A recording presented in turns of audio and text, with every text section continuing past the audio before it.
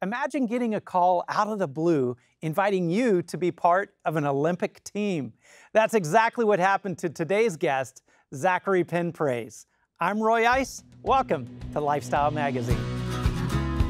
This is Lifestyle Magazine with your host, Roy Ice, and key experts Mike Tucker, Dr. Charmaine Long, Lionel LaMountain, and Marie Mitchell.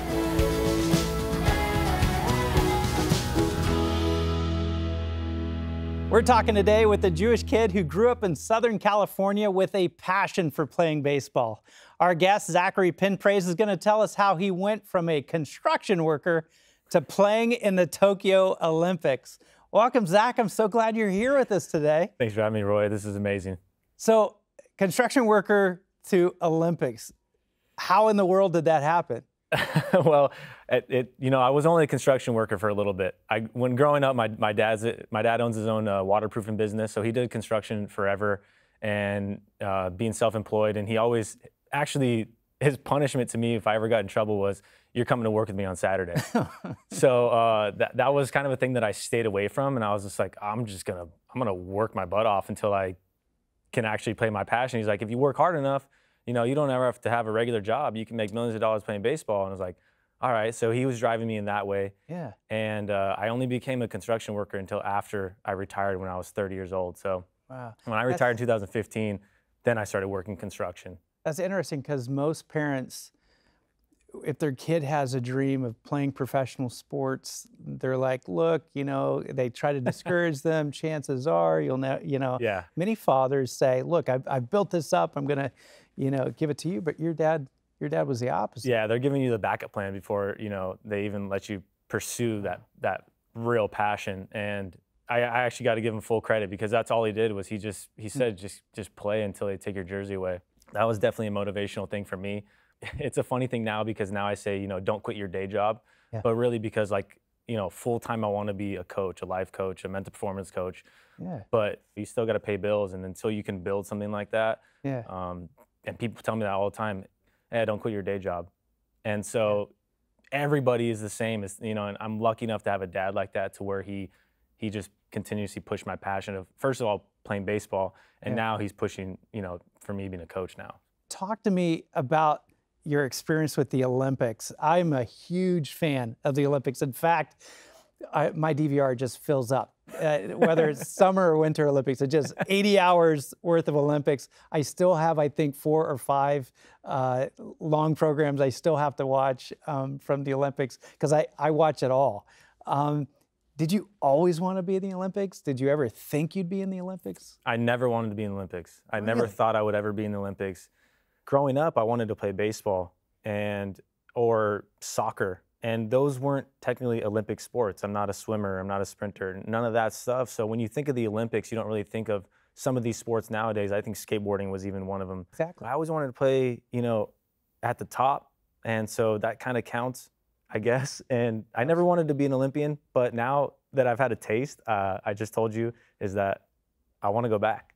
Yeah, it got in your blood. Yeah, it definitely gets in your blood, and just being around those kind of people, it just changes the way that you look. And then when you come back to, say, regular life, yeah, you're just like, oh man, I was just totally in a different dimension for a couple weeks, and so it's really cool. That's what I resonate with the most with the Olympics. It's not the unique sports that you never see any other time of the year or for 4 years.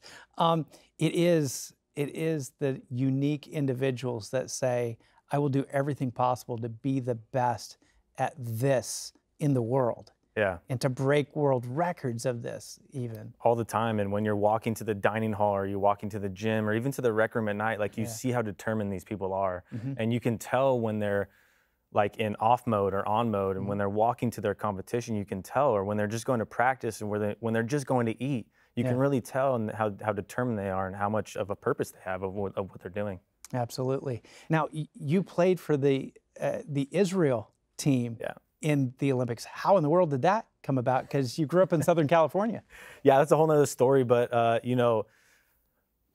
politically or technically, the reason that Israel was created was for Jews that were dispersed in the war to technically come home. And it's called making aliyah. And so if you have any Jewish ties back to your grandparents, it used to just be on your mother's side. Now they change it to your mother or your father's side. You can make what's called aliyah, and you can go to Israel and become a citizen. And when I first got into professional baseball, the Jewish community, they just pile stuff on you. They're like, they send you letters, and you're getting stuff, and you're getting all these letters in your locker, and you're like, what are these? It's like, I'm a big Jewish baseball fan. I only collect Jewish baseball players' memorabilia. Cool. And so you become part of this community. Yeah. And then it just kind of took off from there. And then down the road, they needed some guys to play in the qualifier, and that's kind of how we're here. Oh my word! So you played. I understand it. They kind of have a World Cup type, world competitions that lead up to that. Yeah. So there's ultimately a World Baseball Classic, which is separate, and that happens normally in January. That's where like the big leaguers play because they're not in season. And so that's like a big time thing. But for the Olympics, it's during the summer, and the big leaguers, they can't get out of their contracts. Teams don't want to let them go. Right. So, but every 2 years, Israel plays in what's called the European Championship. So if you come in the top 5 in the European Championships, you go to the Olympic qualifier, which was in Italy, and Parma and Bologna, amazing experience. And then you have to win that tournament. So we beat top teams like Italy, Netherlands, Czech Republic, South Africa, and Spain in order to qualify for the Olympics. And made it all the way, and you guys actually did. You did really well there. Yeah, we made some magic. You did. You made some magic happen. We're going to talk more with you in a moment, but we got to take a break. And when we come back, we're going to find out how Zachary's life was changed when he tried to do the right thing, but ended up being bullied. We'll see you in a moment.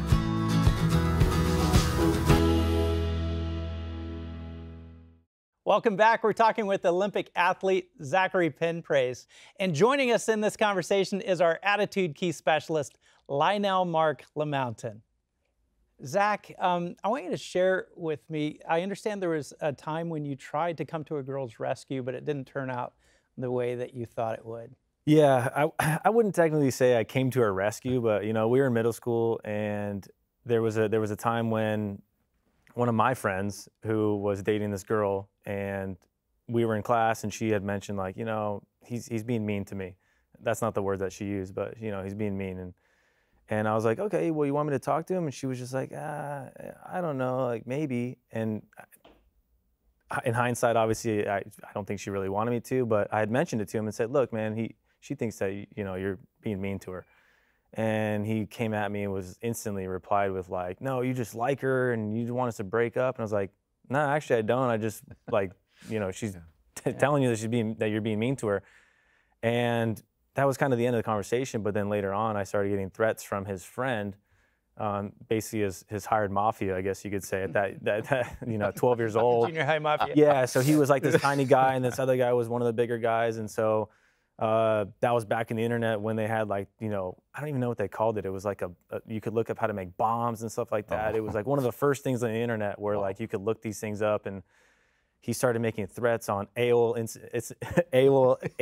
Instant Messenger, which nobody really knows about anymore, but he started making threats, and Zach will die and all this stuff, and came to me in class. And so my parents went to the principal's office and said, look, this has got to take care of, like, he's making threats. And so the teachers and everybody's like, what are you doing? Like, you don't need to do this. Isn't that serious? And cops came in. He got a misdemeanor at 12 years old. Wow. And so all this stuff, and everybody thought I was the bad guy because I got this 12-year-old a misdemeanor, all this stuff. His dad was actually in agreement that, like, this needs to be taken care of. And, you know, like a month later, Columbine happened. And so it was almost like a moment when I was like, see, like, this is real. Like, these threats are real. Could have happened. But when that happened, I felt like the whole world was coming down on me. My friends kind of were like, what were you doing? There's a few friends that stuck by my side, but there was teachers, principals, everybody was like, you're the bad guy. And so I started wearing a hood. I started smoking cigarettes. I started hanging out in the corner. I distanced myself from everything. And so that was when the trauma first hit me as a 12-year-old, and it totally changed my character. You said trauma, which is a very important word. And when you hear your story, that whole thing, it's obviously a defining moment that you started going and looking for something. I don't want to say the phrase, but you became the bully of bullies. Yeah, yeah. Explain what were you doing? Yeah, so definitely I started picking on, and the guy I was friends with was one of the popular guys, and so I started distancing myself from the popular crowd, and I started going out of my way to pick on the popular kids because I felt like they had this elite mentality where they could talk down to people and we're over here in the center of the quad, look at us, and you peons over there. And it started at a young age. We still see it now in the world, but it was such a moment where like I would actually go out of my way and to pick on these people. And it's funny enough because some of them were my friends, and some of those that were my friends, they kind of laughed it off, but I would really go out of my way to put signs up in the lockers or whatever it was to make these people feel like they weren't all that. And so I would really aggressively go out of my way. I would wake up early. I would get to school early and put signs up. And it was really an aggressive thing. And it turned into it turned me into this guy where I was looking for things because I thought the world was after me. Were they after you? I don't think so. No? I mean, I don't think the world was after me. Because you believe that they were, you were acting that way. I did that way. because of my trauma. Like I was traumatized to think that the whole world was against me, and it really wasn't. So I felt like I had to be against the world. It is amazing, especially during those years, the developmental years, how such little things, small things can completely change your just view of who you are as an individual. Throughout your life, like that was an event, but what life change did you experience beyond that? So playing professional baseball and doing all that stuff, and I would take the same kind of attitude. And the reason I didn't really make it in baseball was because of my mindset of like everything was against me. So any coach that came to me to tell me something, it was like, no, like I was pushing them away. I was really aggressive. And my dad would say, listen to them, just say, okay, try things out, do all this stuff. And be like, no, like they're not for me. Like they're just trying to do their own career. And I was really like mentally wasn't there. I was mentally against the world. And I remember a coach telling me like, you think you know everything. And I said, no, you're just not giving me credit for what I do know. And I realized like, I just want a little bit of credit. And so after I retired, after I kind of was out of baseball, I was getting married and I was hiring a band. And I was hiring one of my childhood friends who he's the band leader at a church, and he's got a great band, and they play all over the California, and they play weddings. And I was like, dude, I want you to play at my wedding. I know you're a cover band. And he's like, all right, this is how much it is. And my parents were like, are you sure? And I was like, what do you mean? And they're like, you don't remember? And I was like, no, what are you talking about? And they're like, I don't know if we should tell you. I was like, yes, you should tell me. And they told me that the lead singer of the band who I was dealing with, he was the one who made the threats. He was the one making the bombs. He was the one saying, I will die. And I remember at the dinner table, I was sitting there and everything started coming out like, that's what, I didn't remember any of it until they told me, and I started releasing all these blocks, and I had a breakdown for years. I mean, it was like a year thing where I worked with spiritual healers. I was working with mental performance coaches. I was doing everything I could to release all these things. And that's kind of when I started getting connected back to myself. That's awesome. I want to talk with you more, and I want to spend a lot more time unpacking this in the next segment, but we got to take a break. So don't go away. When we come back, we're going to learn how Zachary took his love of baseball and turned it into an opportunity to help others think better.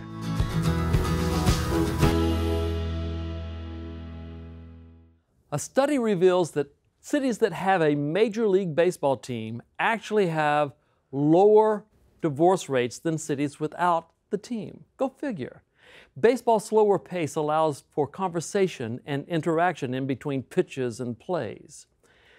Truthfully, every relationship benefits from time, a slower pace, the opportunity for conversation, for give and take. So, if you want to help your marriage, become a baseball fan. Welcome back. We're going to find out how Zachary turned his life experiences and his love of baseball into a method to help people find a way to improve their thinking. So we just went through some of the experiences that you had in life, but now you're shifting into actually helping people deal with things like that and even greater as a life coach. So, yeah, definitely. How did that come to be? Well, when I was playing baseball, I had a mental performance coach myself. My second year in professional baseball, my first year was really bad. I ended up going finishing the season 1 for 52. I made the All-Star team and all this stuff. And after the All-Star break, they started tweaking everything, and I totally mentally shut down. So I started working with a mental performance coach, and I used all those tools to play 10 years professionally. And I realized after playing baseball, I wanted to help athletes, and I started realizing in these physical lessons that, these kids are just struggling mentally.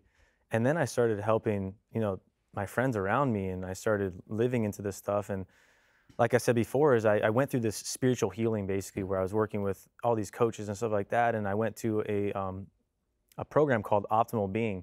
And after I became a certified mental performance coach, I went through this program called Optimal Being, and they introduced me to journaling exercises, breathing exercises, and all sorts of stuff like that. And I started using these things called mind shifters, because I'm a big journaler. So first of all, with the breathing, I think everybody needs to learn some breathing exercises. Just taking a deep breath and releasing that feels great right now. Yeah. My favorite breath is box breath. What's box breathing? Box breath is basically you breathe in a box. So you 5-second inhale, 5-second hold, 5-second exhale, and then 5-second hold out. The holds are very important because How long do you do that for, by the way? you can do it for anywhere. I only do 2 rounds of it to start my morning. That's 40 seconds of breathing, which can change your whole life. But they've shown, they've done studies that say anywhere from 4 to 5 minutes of that can really change the way that you can handle your emotions throughout the day. I interrupted you. You said the holding is very important. The holding is very important because our brain lies to us. We have so many thoughts, and our brain is constantly lying to us. We have 60,000 thoughts a day, and most of them are lies. Most of them aren't even our thoughts, right? Wow. And so, for my experience, my brain was telling me that the world was against me all the time, when really the world was for me.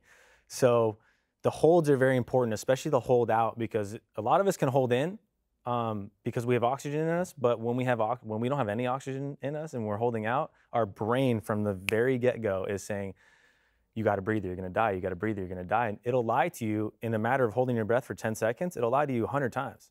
And you're like, wait, I haven't died yet. So what else are you lying to me about? So it's a way to challenge the brain. Definitely. You're constantly challenging your brain with a simple box breath.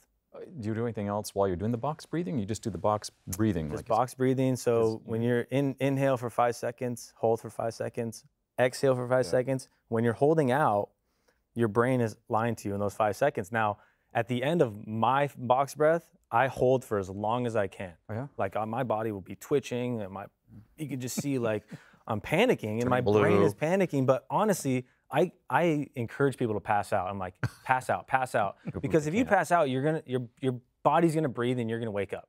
It's naturally, there's no way you're just gonna pass out and die because you didn't take a breath. You're gonna pass out, your body's gonna take a breath, and you're gonna wake up eventually.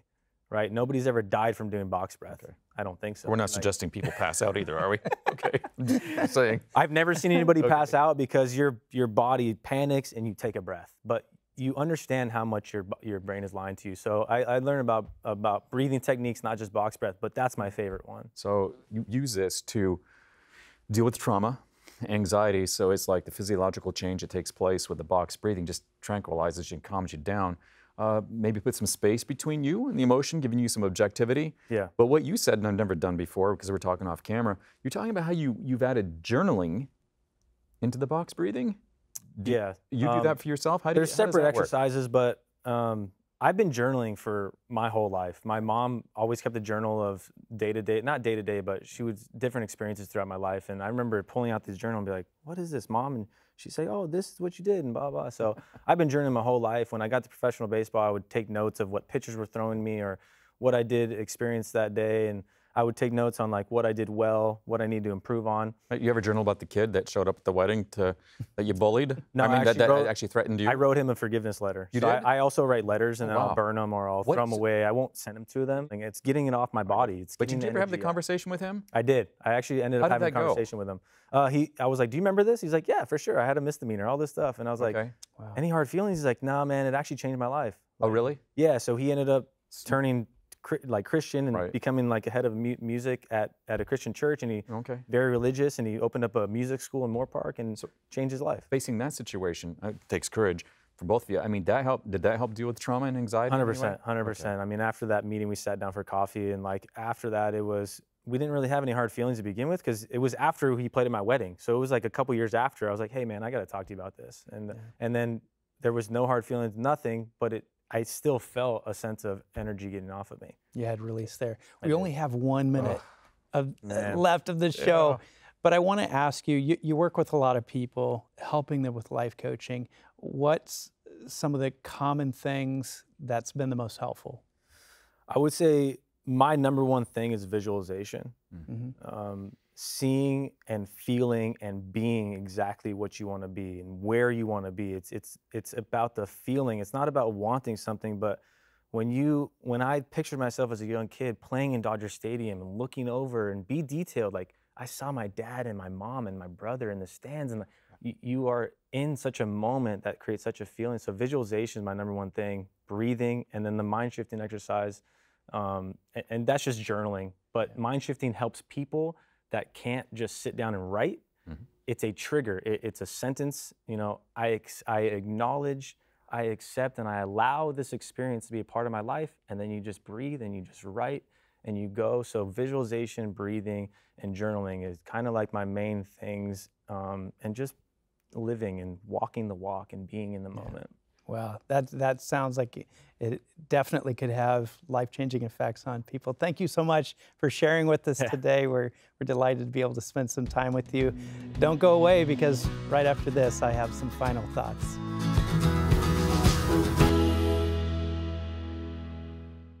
It is natural for your subconscious mind and your ego to sabotage your positive growth. If you're struggling with negative thoughts about yourself and the people around you, your attitude will not simply change because you want it to. Connect with activities like journaling and prayer to help you release the negative things of your past, and then watch your positive attitude soar. For more meaningful life tips and an opportunity to view this show and all other episodes, visit our website at lifestyle.org. Thanks for watching, and we look forward to continuing this journey with you on future episodes of Lifestyle Magazine.